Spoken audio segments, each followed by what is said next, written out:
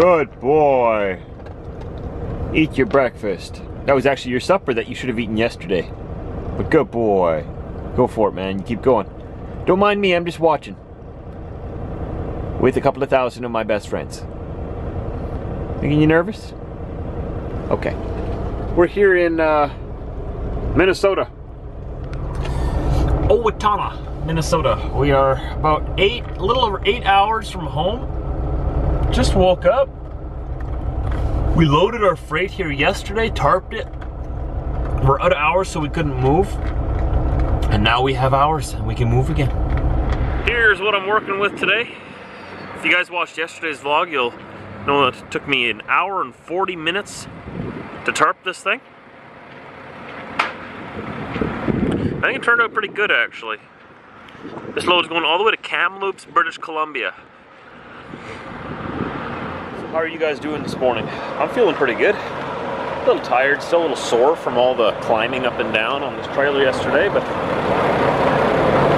doing good. And off we go.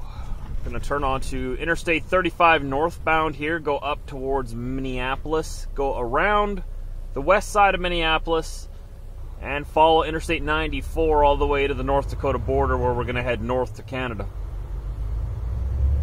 I'm just taking this load into Manitoba. Someone else is going to take over for me there. This has to be in Kamloops, British Columbia, Monday morning. And I'm not available Monday because we still got a surprise coming on Monday. You might know already. If not, now you know there's a surprise. Get onto the highway here. We'll drive up a little bit down the road, and then we'll stop and check our tarps to make sure that they haven't shifted, because they usually settle once the wind hits them for a while, you know. You just got to go make sure that they're all still tight, that all of your tarp protectors underneath there for the sharp corners, that they're still where they're supposed to be. It's a very oddly shaped load. So it's difficult to tarp it nicely and evenly. But I like the way this one turned out, though. I wish I could deliver it. It's my load. I want to deliver it. But they would have to wait till Thursday if they want me to bring it there, because I can only leave towards BC on Monday evening. Ooh, we're heavy. Yikes. Come on, pull, girl. We are heavy. We should be sitting at pretty close to 80,000 pounds. 74 kilometers on 935 north. Altogether. It's hard for me to get speed going up this hill here. Usually when I load this kind of stuff, the loads aren't this large and this heavy and this big, you know, but this is a big order. Whoever ordered it in Kamloops, they're not messing around. I always enjoy stopping here at the Clearwater Travel Plaza. No sponsorship, no deal here or nothing, just one place I really like to stop. I'd recommend it to you guys too if you're going through Minnesota. It's maybe 45 minutes west of Minneapolis on I-94. In the town of Clearwater, so it's easy to remember. Clearwater Travel Plaza is in Clearwater, Minnesota. Just stopped to pick myself up a coffee. Holiday coffee. Caution, it's hot. For the morons out there, just so you know. Coffee is hot. If it was cold, I would bring it back and ask for hot coffee. So I actually expect it to be hot, but I know not everybody thinks like me. That's okay, we're all different. You buy coffee and you're surprised that it's hot? Hey, I don't know what to tell you. I'll get out of here now. This wasn't a half-hour break or anything. This is just a quick little in and out. I'm trying to get home as quickly as possible. I've got 5.5 hours or so to the border, and I have 5.5 hours available to me before I need a half-hour break. So I'm just thinking maybe I should have made this a half-hour break. Wonder if I clicked on my driving already. As long as I stay under a certain speed, like in the parking lot, it doesn't click on my driving right away. So maybe I'll be able to park here yet and make this a half hour. You know what I mean? I'm gonna have to. There's nobody behind me right now, so I'm just gonna slow down a bit so this changes screens here. 16 minutes I've been here. What's another 14? Okay, we're gonna park in one of these spots here. I'm still off duty.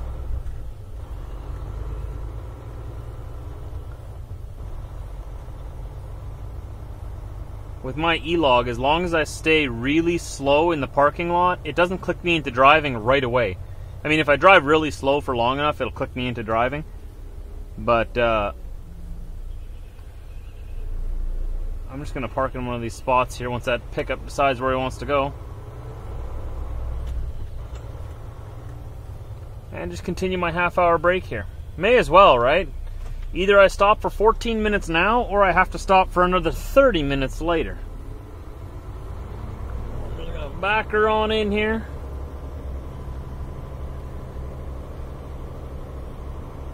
And just wait for my half hour to be up.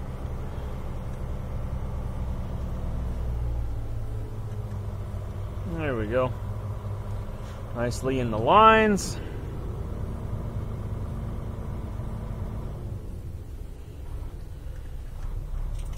Alright, here we go. And now we wait, Diesel. 17 minutes we've been stopped here now. I'm glad that it didn't tick into driving. Because sometimes if you go a little bit too fast through the parking lot, it'll click you into driving and then you have to start all over again, right? But as long as I stay, under 5 miles an hour or something like that, or under 10 miles an hour, I don't know exactly what it is. I don't like testing it like that, really. So I figure it's better just to wait here. I mean, what would you do? It says I'm 5.5 hours from the border, and it says I have 5.5 hours left to drive. Chances are, because I'm limited to 60 miles an hour, 100 kilometers an hour, that I'm not going to make it. I'll be a few minutes short, so I'll just wait. I've really got to talk to someone about boosting the speed limit on this truck. It's so frustrating. I could get to my destination so much faster and make money so much faster if I could just do the speed limit. I'm gonna look into it and see what I can come up with. Exit 127, I-94, west of Minneapolis. We're still in Minnesota. We're in Sauk Center. There's on the sign right there. Sauk Center, not socks like for your feet. Socks like sock. S-A-U-K, Sauk. Sauk Center. Maybe that was the name of a First Nation. I'm not going to say whether it is or not because I have no idea. But I do know that they have a Walmart here. You put a Walmart in your town, you just might get a visit. Hey! Excuse me? What? What are you doing? Now I can't see.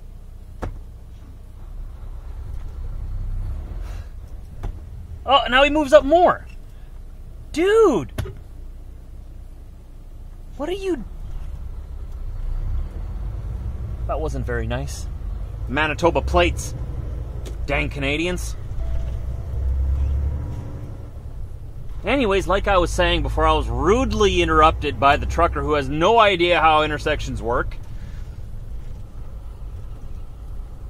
If you put a Walmart in your town, you just might get a visit from Trucker Josh and his trusty weasel. I actually stop at this Walmart more often because it's pretty easy access in there. And it's a big one. It's a big one. Got lots of stuff in there. You got everything in there. Everything what you need. Where is it? Where is it? Where is it? It's over there, I think. Yeah, it's over there. You always get some truckers that stop in here for groceries. Truckers need to eat too, right? Alright, alright. You got 3 little buddies over there. You can go park with them. I got no stop sign. I got no stop sign. Okay, I am going. Truck parking this away. Okay.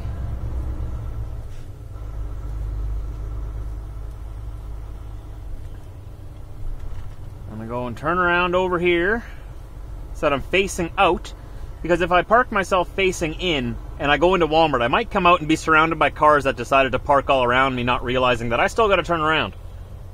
Or just not caring. That's usually what happens. They just don't care. So I'm gonna go like this and turn around so that I give myself an out, so that even if it gets really busy suddenly, I have a way out. I'm gonna park over here, right over here. That guy parked right in the lane. You're supposed to at least park... Whatever. Whatever. Park right here. Beautiful. pull these on her. Don't forget to set the brakes so you don't roll away. Might come back out and find Diesel rolled off into that parking lot over there. That wouldn't be very nice. Right, Diesel?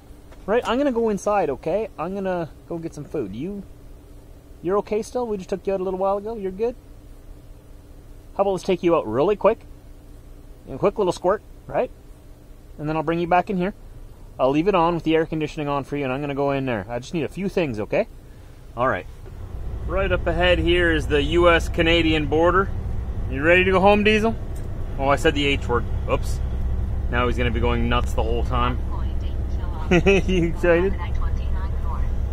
Canada Customs, 1 mile. Well, I'll see you guys on the other side.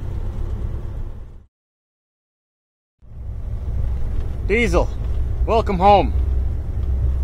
Back in Canada. And the scale is closed. What a good welcome. I wish I could be welcomed like this every time. Over there you see the big welcome center. Manitoba, welcome. It's cold, eh? Except for now in the summertime, but don't blink, it'll be cold again. So this week, on June 21st, this was last week for you, was summer solstice, the longest daylight day of the year. I love this time of year. So this means that summer begins.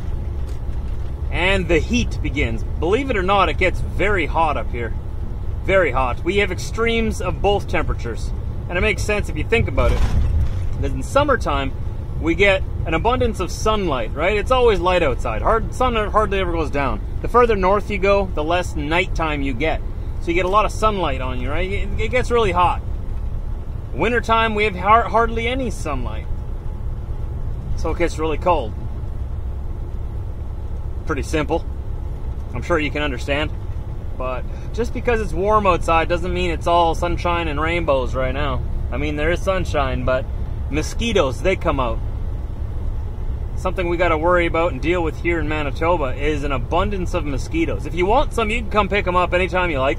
Don't leave any behind, please. Take them all.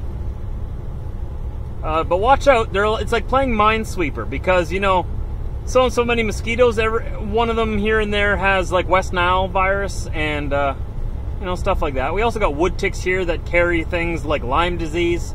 Can totally cripple you. I know a couple of people suffering from it. It's not fun at all. So if you want to come take all our wood ticks and mosquitoes because you don't have enough, by all means, no one's going to stop you. Don't even check them at the border. Just take them across. Take them out of here. Joking aside, let's be serious. You can have them. So I'm about an hour from our yard. This thing is sitting crooked again. I gotta fix that. Why is everything falling off here? Everything's falling all over the place. I'm just gonna drop this trailer in the yard, hop in the pickup, and go home for night. Tomorrow morning I gotta show up for work. I have no idea what I'm doing, but it'll be some regional stuff. So we'll see what they have for us. I'll have to wait till then to see. I hope you tune in.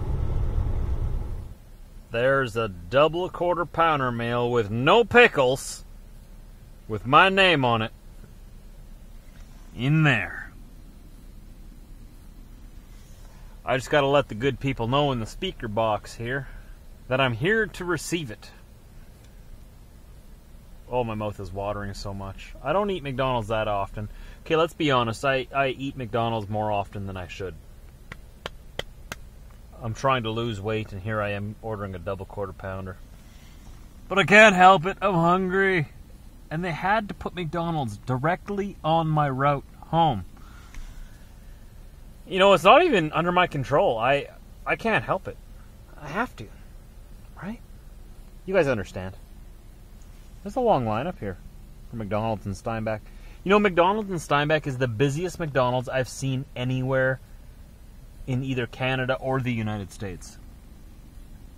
A lot of retired folks use McDonald's here as a hangout. So you might think that's funny, but I'm serious. This is a huge spot for retired folks to come and just hang out all day. Alright, one sec, we're going to order here. My truck is too big for this.